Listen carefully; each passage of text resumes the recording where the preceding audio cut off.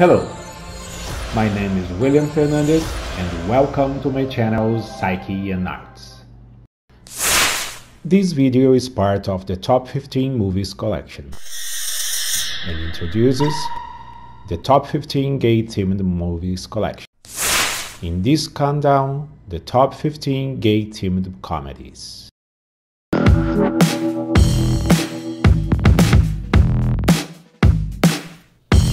Guys and Balls. Germany, 2004, directed by Sherry Horman, with Maximilian Bruckner, Lisa Maria Pothoff, Dietmar Peer, Saskia Vester, and David Roth. This is probably the most campy comedy of our list. We forgive some of the comedy cliches because it brings us a heartwarming and nevertheless funny story. Yes, we have seen it before, but this time it's really gay. We know that Germans are not famous for their sense of humor, but they can reach, in rare cases, a very high level of sophistication in their comedies like Soul Kitchen and Papa Antiportas. Well, this is not the case. It's really over the top. The film has it all. Gay sportsmen, transgender, gay love affairs, bears, leather clothes, family crisis, football game, and even a Sunday school dancer. Ich habe gar keine Freundin. Ich hatte nie eine und ich werde auch nie eine haben. Also, naja, jedenfalls nicht so, wie ihr denkt. Und das liegt daran, dass, ich meine, ich wollte sagen, dass... Was macht ihr eigentlich hier? Fußball. Du spielst Fußball? Ja. In der schwulen Mannschaft.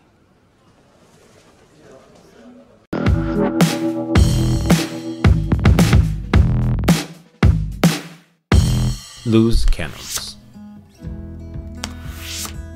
Italy 2010, directed by Ferdinand Ozpetek, with Riccardo Scarmazzo, Nicole Grinaldo, Alessandro Preziosi, Ilaria Occhini, and Ennio Fantastichini.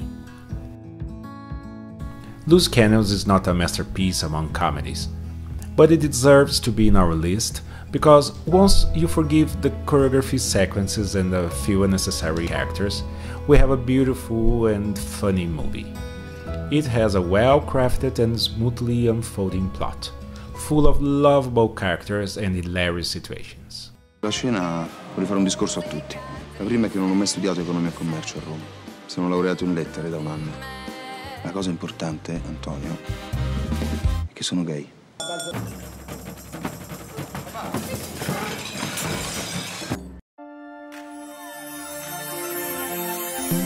Fourth Man Out.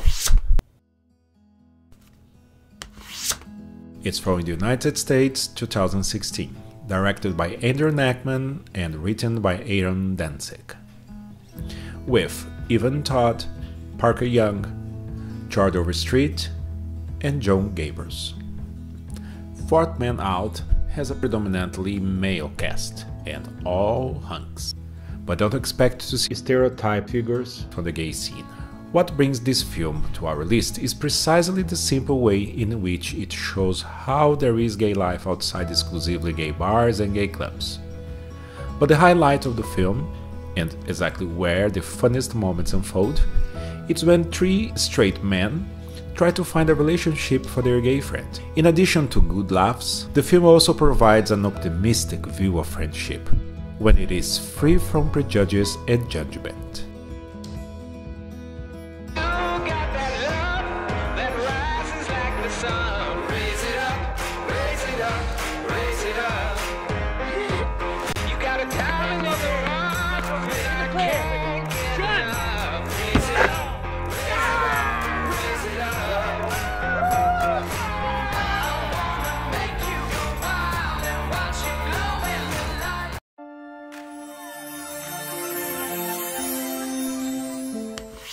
Billy's Hollywood Scream Kiss. From the United States, 1998. Written and directed by Tommy O'Hare, with Sean Hayes, Brad Rue, Meredith Scott Lim, Richard Gano. You may know him from Parting Glances. It is a pretty movie. Beautifully shot, written and directed. This is sweet and romantic. Influenced just a bit by the terrible cliches of the romantic comedies. But don't worry, these references don't destroy the beauty and the humor of this story about idealism and disillusions. Yeah. You're gay too, man. Do I act gay? Yeah, kind of. Why does everyone keep saying that? But let me tell you, sweetie, you are definitely not gay. Well, no, actually, I'm not. I'm not gay. Well, welcome to Catalina. Thanks. These are gonna be your beds here. Mm-hmm. Oh, and while we're getting acquainted, I'd like to have you both know that I'm gonna be tripping tonight. Oh, that's nice. Hey, it's Saturday night, and every Saturday night, I take acid. And when I dose, I like my music to be really loud.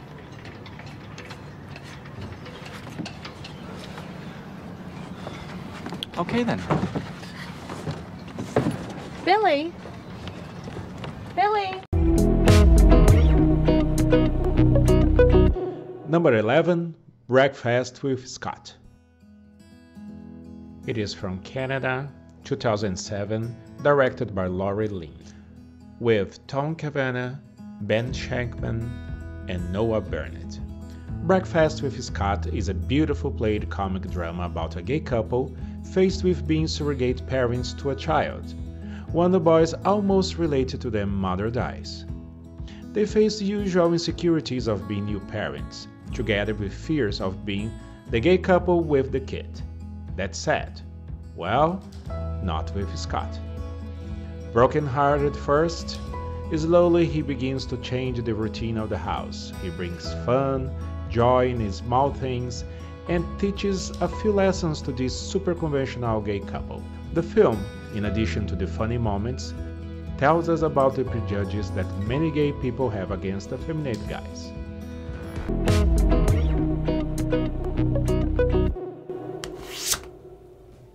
Trick, USA, 1999, directed by Jim Fall, with Christian Campbell, John Paul Peacock, Tori Spelling, and Laurie Bagley.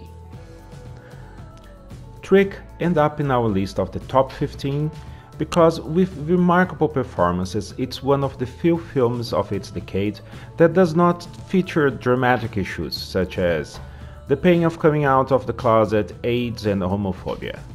It is a simple, light, and humorous cut of a night in the life of the protagonists. Nightlife, musical theater, cruising, drag queens, and male strippers. Could it get any gayer? Yes. Tori Spelling in hilarious moments as rarely seen. Oh no. And then, the next day, when I called the number he'd given me earlier, it was the Brooklyn Botanical Gardens, and would you believe they never even heard of a Mark Miranda? But, am I bitter? Absolutely. Let's face it, Gabriel. You're just another little phone number on a dirty cocktail napkin shoved into the bottom of his pocket. Good boy.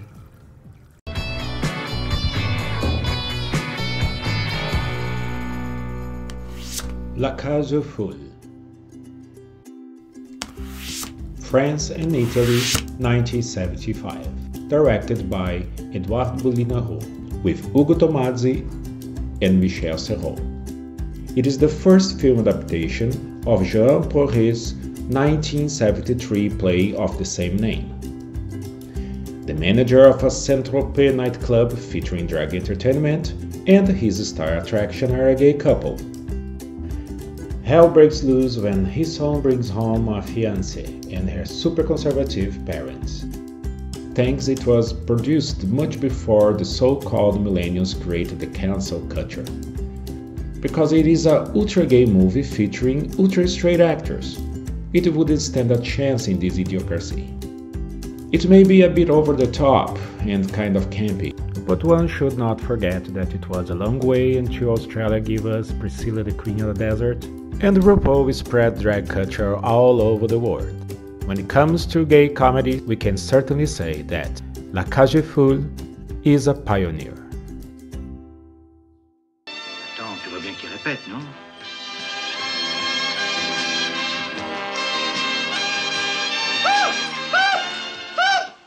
Renato, tu as vu ce qu'il fait? Non, j'ai rien vu, je parlais avec Laurent. Il fait des bulles. Non. Il fait des bulles avec son chewing-gum pendant que je chante. Non. Ben, il n'a pas à faire des bulles avec son chewing-gum pendant que je chante. Et pourquoi il fait des...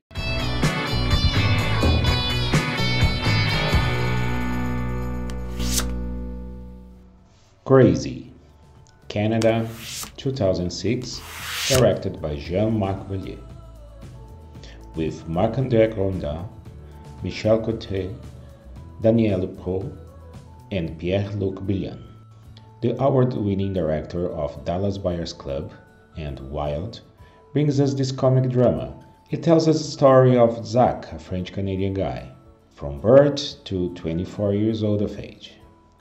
Born on Christmas Day, 1960, to his devoted Catholic mother, Zach is her miracle, both because he was born on the same day as Jesus Christ, a fact that Zach always hated, and because a mystic Tupperware saleswoman once told her that he had the power to heal. But more than worship Jesus, Zach is interested in David Bowie, kissing, and earning his father's respect.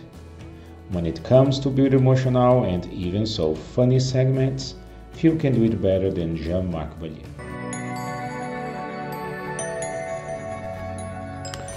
Mambo Italiano, 2003, Canada, directed by Émile Godreau, with Luc Kirby, Tim Post, Ginette Reno, Peter Miller, and Paul Sorvino. This is an adaptation of Stevie Galluccio's autobiographical play of the same name. It's an unpretentious and cheerful family comedy.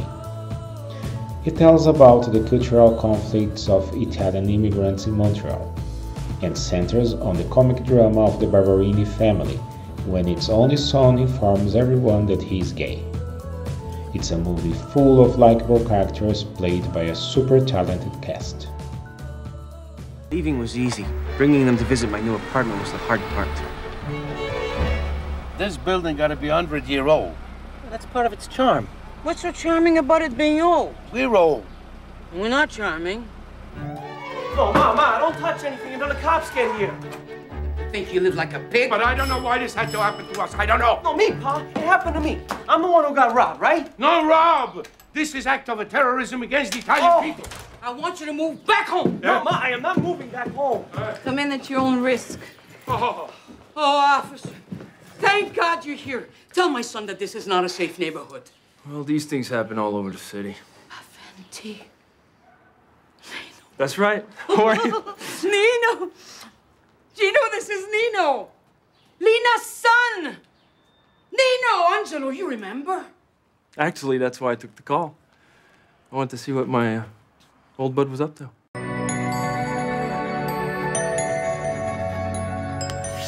Beautiful Thing. UK, 1996, directed by Hattie MacDonald, with Linda Harry, Glenn Barry, and Scott Neal. Many people reject Beautiful Thing as a comedy, due to its high drama content and because it doesn't try to be funny. But isn't that so with most of the best comedies ever made? We couldn't have left Beautiful Thing out of our list. It's a warm and very well directed comedy, with a cast that takes us right into the screen.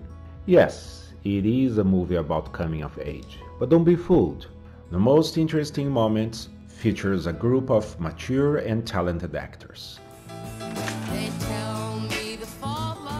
Pervert. Sorry?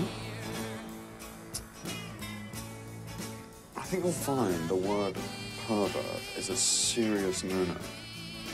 Anyone who goes out with that old slapper has to be a pervert. Come again. Your bird.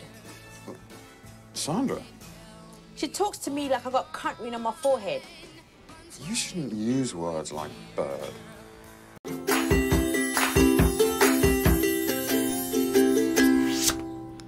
Dear X. Taiwan, 2018, directed by Chi Yan-chu, with Roy Xu, Yan Chuan-si, and Spart Shen. An independent theater producer and actor that has a long-term love relation with a married man, was left as the main insurance beneficiary when his lover dies. The teenager orphan becomes trapped in the middle of a bitter feud between his mother and the free-spirit actor.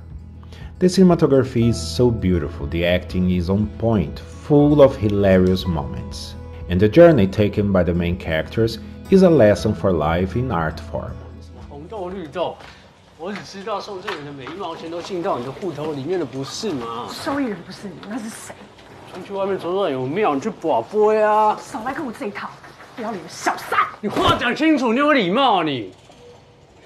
怎么样，我也是个男的，要叫你要叫小王。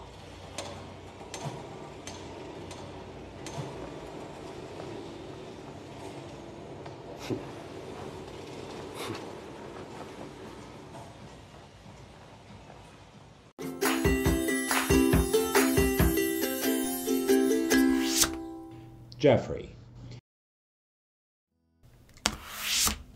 USA 1995, directed by Christopher Ashley, with Steven Weber, Michael T. Weiss, and Patrick Stewart, with appearances of Christine Baranski, Peter Jacobson, Nathan Lane, and Sigourney Weaver.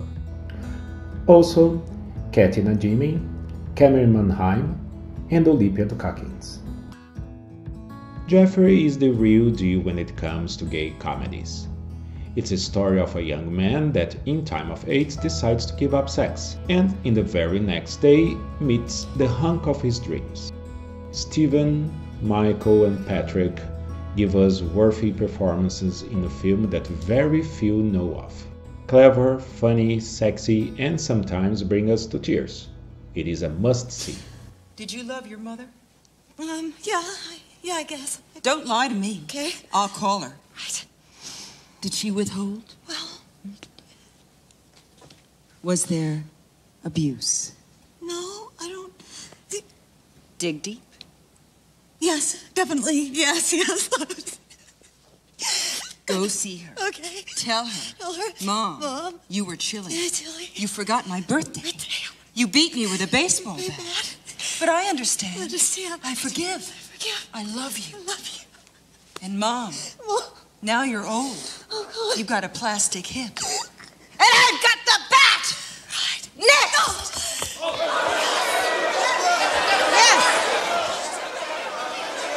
Yes!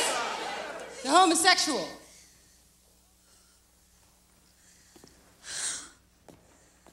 I can walk. You could always walk. Shut up.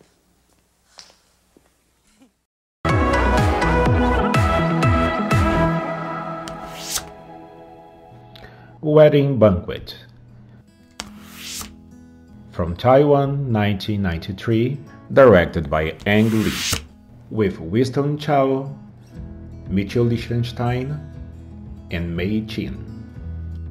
Wedding Banquet is for the most part a buoyant film about the importance of the individual and his personal proclivities in a society which favors conformity and precedence. Lee cleverly probes, with pointed humor, at traditional Chinese notions regarding sex, sexual desire, and orientation in the busy city of Manhattan, New York. Wedding Banquet talks to the audiences in many different levels. No matter the approach, political, social, philosophical, or a comedy of errors, it is always a joy to watch. Hello? Hello? Here, if I give you a buck, will you stop playing for a minute? Simon? Yeah, where are you? In the city. Come in and meet me. I'll take you out to dinner. You still mad? It's just we've been planning this trip for months.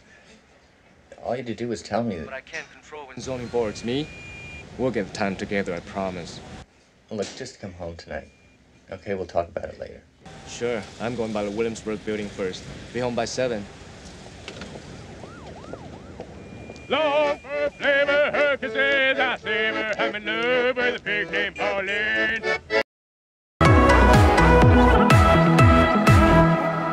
And Ideal Home. It's from the United States, 2018, directed by Andrew Fleming, with Steve Coogan and Paul Rudd. In an inspired piece of casting, pairing Steve Coogan and Paul Rudd as a bickering gay couple is Ideal Home's bright spark.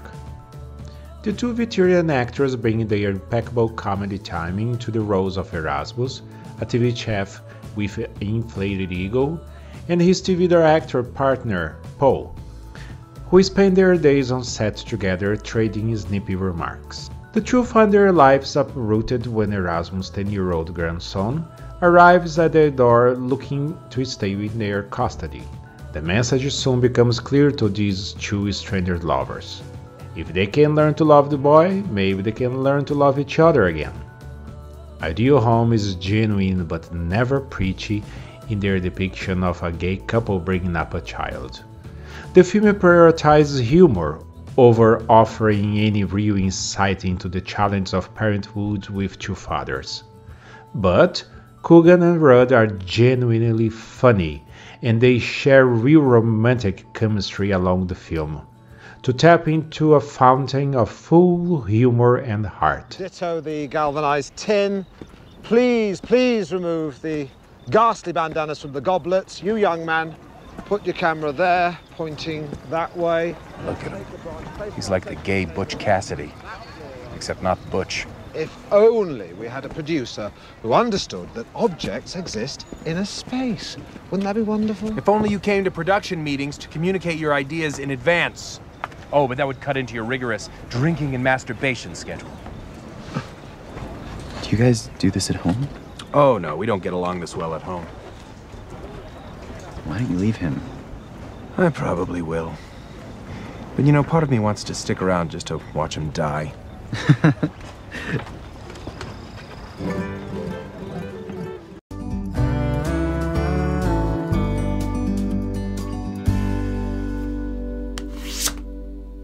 Torch Song Trilogy.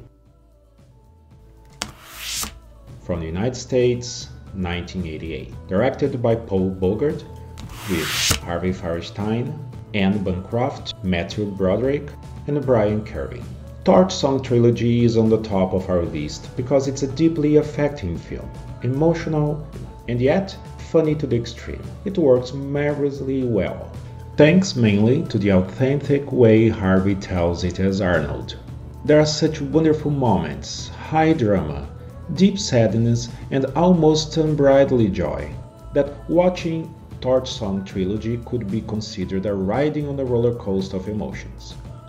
In this movie, Fierstein and Bogart give us the power to see the good and the bad in the characters in all their technicolor differences. And even so, there is no room for judgment. I hope you enjoyed our list. If you did, don't forget to subscribe. Bye and auf Wiedersehen.